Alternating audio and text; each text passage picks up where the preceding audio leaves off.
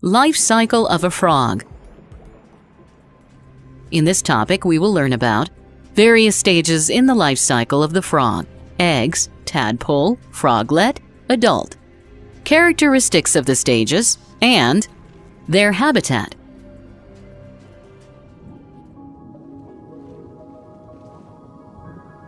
The eggs of the frog are found in clusters, laid in water. The eggs stick to each other by a jelly, and this whole cluster of eggs is called the spawn. After about 10 days, a small tadpole-like creature can be seen inside the egg. It finally breaks the egg and comes out of it. It flows along with the water current and attaches itself to a plant for support.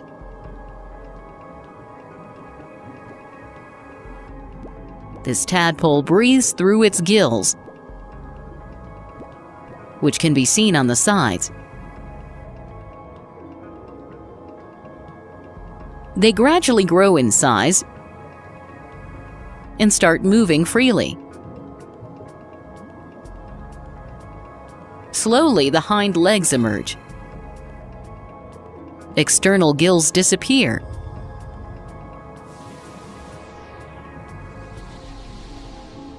And gradually, the gill slits also disappear. The tadpole starts breathing through the lungs.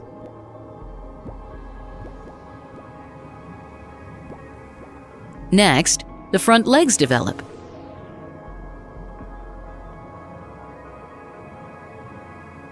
Now we observe the tail, which starts shrinking.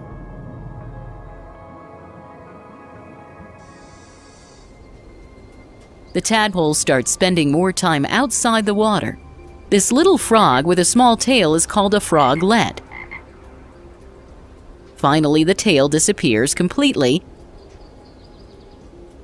and it grows into an adult frog.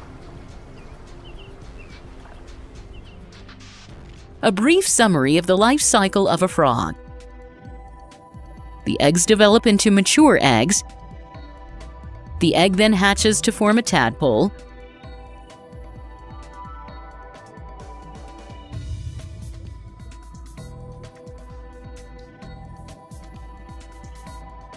Which develops into tadpoles with hind limbs.